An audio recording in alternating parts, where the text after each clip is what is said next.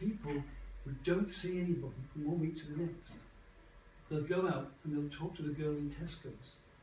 That's about the only conversation they'll have all week. You know? And to find a system where we can overcome that, it's going to be impossible. But where we can alleviate it, at least we can.